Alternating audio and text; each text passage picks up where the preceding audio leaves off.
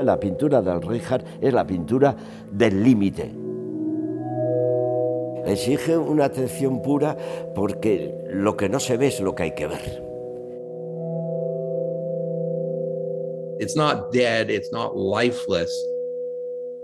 It's just the absolute minimum sensation of life.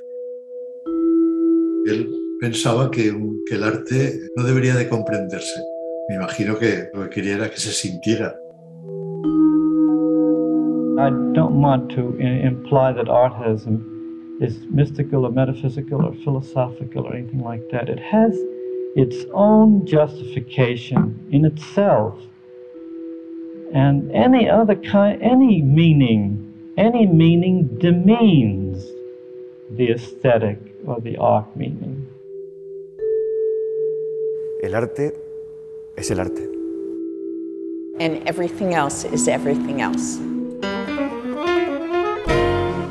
He absolutely understood this tiny point where everything else is everything else.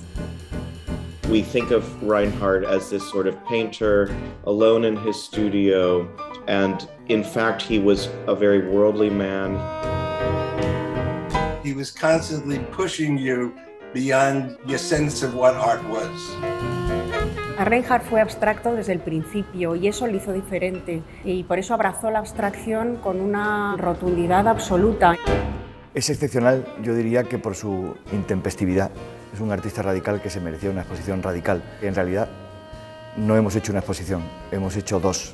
This painting is meant to be unphotographable. What Reinhardt wanted to do was to create a painting that could only be seen when you were standing in front of it, and it has to come up to you.